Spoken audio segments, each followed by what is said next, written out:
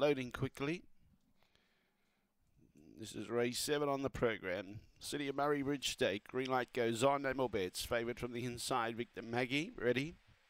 Away, Victor Maggie began fair. More speed by Millie May. And out wide showing speed, Daedelis is going to burn across and get across in front of Victor Maggie. And got clear by 2 or 3 lengths. Behind those, in third placing on the inside was Flora Colossus. Millie May racing on its outside. A margin of 2 lengths away then to Over the Bridge and also Burning Nitro.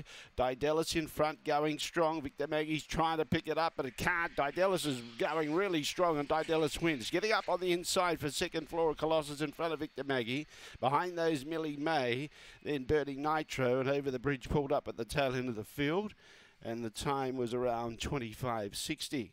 Another win for Daedelis. Good start. Was able to work across and find the lead. Millie May began the quickest in the early part of the race, but Daedelis accelerated. Big drifter, $2.40 out to $4.60 on the fixed, but it didn't matter.